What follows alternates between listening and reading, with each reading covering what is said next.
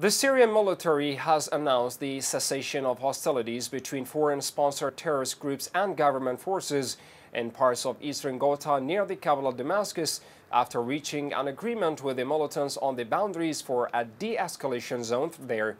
The General Command of the Syrian Army and Armed Forces said in a statement carried by state TV that all combat operations have stopped starting from Saturday 12 p.m. local time, but warned that Army forces will retaliate against any attack by militants. Earlier in the day, Russia's defense ministry stated an accord had been struck with anti-Damascus extremist groups on the boundaries for a de-escalation zone for Eastern Ghouta.